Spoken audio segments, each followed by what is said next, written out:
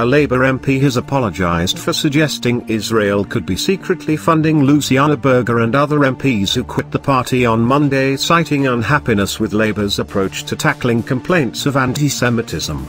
Ruth George, the MP for High Peak, withdrew the comment and said she had no intention of invoking a conspiracy theory, when she responded to someone asking whether it was appropriate to say the 7 departing MPs were Israelis. The MP had written on Facebook, "Support from the State of Israel, which supports both conservative and Labour Friends of Israel, of which Luciana Berger was chair, is possible, and I would not condemn those who suggest it, especially when the group's financial backers are not being revealed. It's important for democracy to know the financial backers for any political group or policy." After the comments were criticised, George said, "On my earlier response to a Facebook comment, I unreservedly and wholeheartedly apologise for my comment.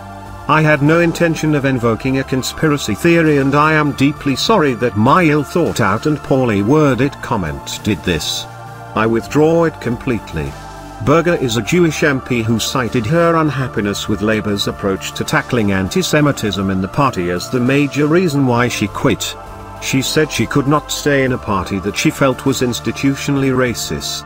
However, another of the MPs who quit, Angela Smith, was embroiled in a row over racism on Monday, when she appeared to refer to people from Black, Asian and minority ethnic backgrounds as having a funny tinge. In a discussion on the extent of racism in the UK on BBC Two's Politics Live show, Smith said society needed to address the important debate rather than run away from it. "The recent history of the party I've just left suggests that it's not just about being black or a funny, partially inaudible, different, from the BAME community," she said. Smith apologised several hours later. "I have seen the clip from Politics Live. I am very sorry about any offence caused, and I am very upset that I misspoke so badly," she said in a clip posted on Twitter.